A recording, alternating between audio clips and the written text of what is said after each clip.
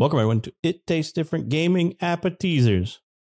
And tonight, Facebook is shutting something down that I'm sure a lot of us didn't remember was even out there.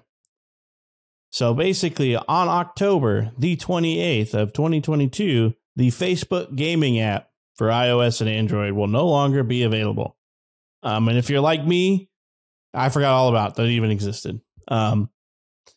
It's something I never really used myself. I don't know if Nick has ever used it, but we'll kind of get to that. It's basically, from what I understand, for streamers to use, where you can watch streamers just like you can with Twitch and YouTube and this Facebook gaming app. It's something I forgot about completely, to be honest with you. And really, I'm not too familiar with what it was, besides that it was just an app for streamers and people who wanted to watch streamers connect.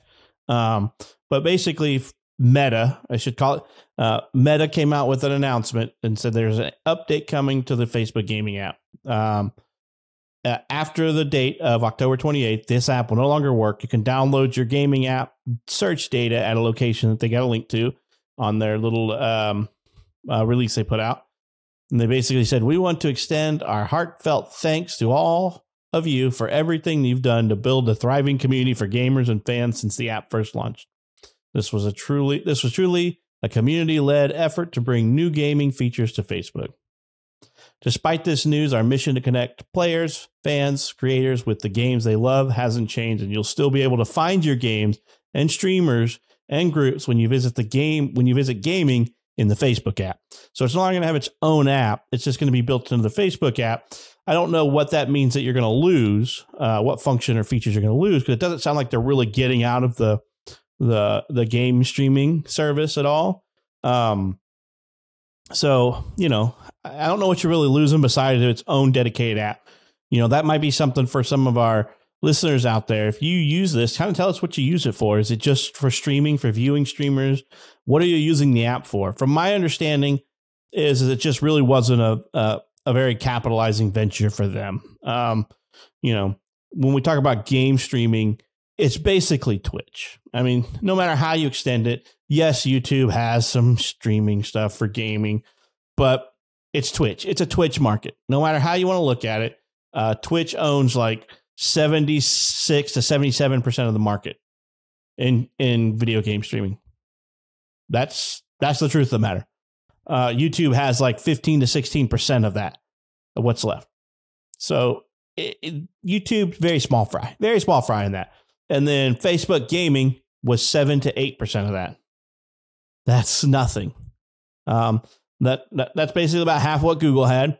Google doesn't even have half of what's available out there. So Twitch owns the majority of it. And Twitch has made changes to really kind of, which it seems kind of weird that they did, but Twitch used to say you can only exclusively stream on our service. They stopped doing that, so you can stream wherever you want, multi-platforms, whatever, which doesn't seem to have hurt them. YouTube and Facebook both tried to lure away very popular streamers with no luck, because the ones that they actually did manage to pull away didn't really put that big of a dent in Twitch's streaming numbers. So it sounds like no news, really, if you listen to that the stuff is still going to be there under the Facebook app, but I don't use the other app. So what are you losing? What is going away? Is it just the app, or they moved all the features to the new app, or there's some features and functions that are basically going to disappear? Nick, what do you think, man? Have you been using the Facebook gaming app? Nope. Didn't know it existed.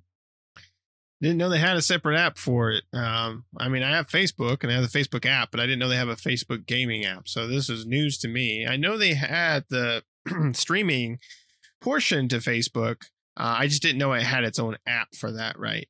So yeah, it just sounds like they're putting it in there, just intertwining it with the Facebook application itself, which is fine. I mean, yeah, Twitch owns the market, right, on streaming. So the Facebook, I guess it makes sense for them to get rid of the gaming app in general, right? You said they had like 7 to 8% of the market share, which is nothing, like you said. So, it doesn't make sense for them to have this dedicated app for that and make updates to the app or anything like that to have all these features outside of just Facebook itself, right? To create this side content for the gaming portion, because clearly it's not working for them. Just like with YouTube, it's not really working with them when they, snatched up Twitch streamers and tried to bring them into the system. Microsoft did the same thing. They had that their streaming app for a while there. I can't remember the name of it. And they also snatched up some stars to come over to it, and it didn't really help. Twitch has just kind of cemented itself into the streaming market for online streamers, in that market. And it's, they must, I've been on Twitch. I've watched some people on Twitch, and we've done some stuff on Twitch, but, I think that Twitch clearly has a robust interface and features that others just can't compete with, right? Plus, everybody knows that about Twitch, right? If you talk about a streaming service, the first thing that's going to come to people's mind is Twitch. They're not going to be like, oh, you mean YouTube streaming, or, oh, you mean Facebook streaming? That's not really, half the people don't know that they exist, right? And if they do know that they exist, they typically, most people just watch Twitch if they're going to watch somebody live stream. So, and that's where most people go to, because it is the well-known platform, right? It's the known platform for that type of stuff. So it makes sense for Facebook to get rid of the gaming app. They're not getting rid of the streaming service altogether. It's just going into the Facebook app itself within their gaming section, so that everything's getting moved over to there. But yeah, what features are they going to lose? I'm not sure if they're going to lose anything. I would assume that Facebook did this just to have a separate app for those people that wanted to kind of center around the whole streaming aspect without having the Facebook portion along with it, right? Because, Facebook has several different sections. You have the Facebook Marketplace, and you have the Facebook gaming section, and you have you have a whole bunch of different categories that Facebook has. And so I think the gaming app was probably just built for them to be able to use the gaming portion without any of the other fluff, right? And when they probably found that they have such a low percentage, and there really wasn't a point to keep this app up and keep it up to date and keep updating it and keeping it going, then it might just be easier just to mix it in with Facebook, because let them deal with the fluff. There's only 7% of people using it, right? They can deal with it. They'll be fine. So let's just get rid of it. I think that's pretty much ultimately what it was, but no one can rival Twitch. I mean, Twitch has been the top dog. People have tried and people have failed. So. Yep. I forgot about Mixer. I had to look it up. I forgot the name of it. I'm like, what is that? What was that? It was Mixer, and Mixer. Yeah. They even like pulled Ninja away and into their service, and they still couldn't, and he's was and still is a very popular streamer. So it's I don't know what, but Twitch makes it easy for gamers, I guess, to stream, and nobody seems to be able to pull away the numbers from Twitch. YouTube's got about the biggest gain on them, and their gain is really not a gain when you consider they don't even have a quarter of the market share at that point, at 15 to 16%, and then with Facebook gaming basically shoving theirs into the background of their current app, they'll probably lose a little bit market share to who knows where. Maybe Twitch will just swallow up the rest of those numbers, or some new dog will come out, who knows? Twitch itself is its own beast. I mean, Twitch has made some really horrible moves in the past with its streamers and caused lots of controversy, but it's still super popular. I mean, they banned some of their top streamers with no indication why, and they don't feel compelled to tell anybody why. They're just like, you're banned and bye-bye. Even if they're popular, they don't care. So it's not hurt them. Whatever they're doing, somehow they've got their claws in the gaming world, and people just go to them exclusively for streaming, which, just to be honest with everybody, I don't fully understand the game streaming thing, because I have a million things better to do than to watch somebody else play a video game, like play that video game myself. If I want to watch somebody play it, I want to play it, so I'm going to play it. So I don't understand that. I'm not a big fan of that type of stuff, but it's big enough in there that there's industries behind this. Facebook is trying to get in there, but they're not really making it. YouTube is trying to get in there and they're not really making it, but Twitch is holding strong. And like I said, I had completely forgot about Mixer until Nick had brought it. I'm like, oh yeah, I remember that. We used to watch streaming stuff on that app when we were on the Xbox, and now there is no like streaming. You don't watch streaming on the Xbox. They don't really have an ease way. I guess can you install Twitch on the Xbox now, right? They they integrate with Twitch as well. So you can stream from the Xbox straight to Twitch, and then you can also download the Twitch app on the Xbox and watch Twitch. Right. So, Mixer was their thing that really didn't take off. They bought that and lost their ass on that when they bought it from Beam. I think it's Beam. Yeah, I think it may have been Beam who owned that. But yeah, so it's interesting to say the least that this was out there. Those 7 to 8% of people who are using it. Is there a reason why you're not on Twitch, or maybe you're on all three of platforms and that just happens to be just some of the few people who are just on that one as well, because now that Twitch allows multi-platform streaming, you can to their people, you can stream on all of them, stream to Xbox or not Xbox, but stream to YouTube, Twitch, and Facebook gaming. You can multicast all of them if you wanted to. And maybe there's only 7 to 8% of people who do it. But I honestly, out of anything, I'm not a huge fan of Twitch. So because like I said, I don't watch a lot of live streaming. I remember the first time I heard about Twitch was when somebody was talking about them banning hot tub streamers. And I'm like, what the hell is a hot tub streamer?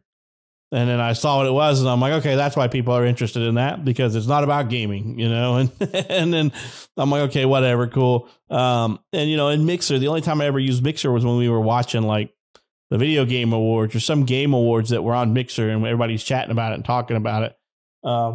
And YouTube gaming for streaming, I'm like, okay, that's usually where I would go to if I was interested in buying a game, but I was on the fence. But I really didn't watch somebody play it. I went and downloaded a Let's Play, or went and searched YouTube for a Let's Play video. Be like, I really want to play this, but I want to see some gameplay.